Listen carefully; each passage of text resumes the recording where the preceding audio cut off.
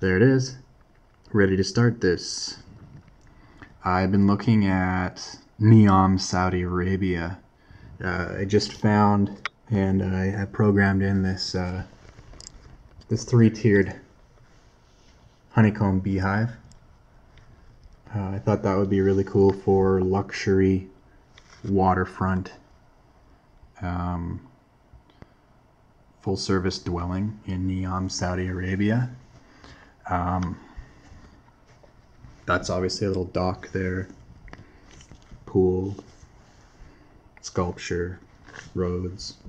One of the things that hasn't been discussed very much is the subway system in NEOM, Saudi Arabia.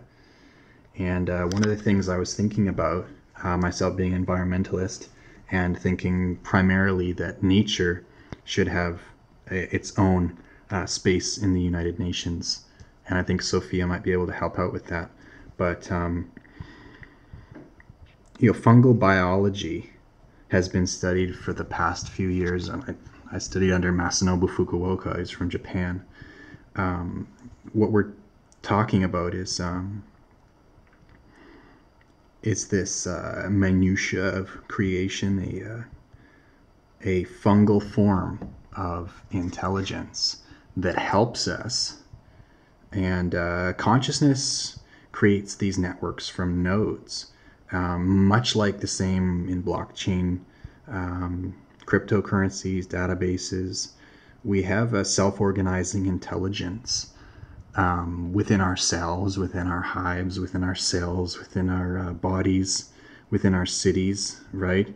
There's fractals and patterns that repeat throughout the universe. We're talking about, participatory, voluntary, collaborative, adding value, creating cooperative shared gains in a distributed multiplication, a decentralized sort of sustainability initiative. Anyway, so getting back to Masanobu Fukuoka from Japan, he pioneered, he worked for, he said he was glad that the war was over and that he wanted to wage peace in an environmentally sustainably way. And so he developed research that was carried on in Tokyo about this self-organizing biology, fungal biology in this case. And he actually inoculated an agro map based on this megacity, Tokyo.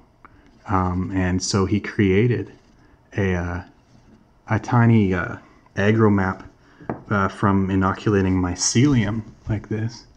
And they managed to first observe how mycelium creates these networks, right? And then they managed to actually use this cellular intelligence to increase the efficiency of the Japanese subway system.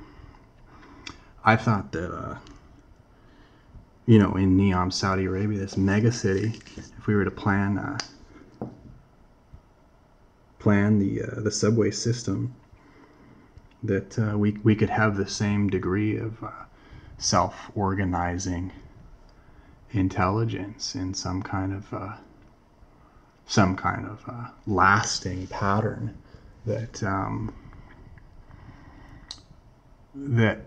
perhaps had some kind of benefit for whatever intelligence chose to live here, including these hyper-intelligent emergent entities that have returned based on science. I mean, we heard about the disappearing bee population.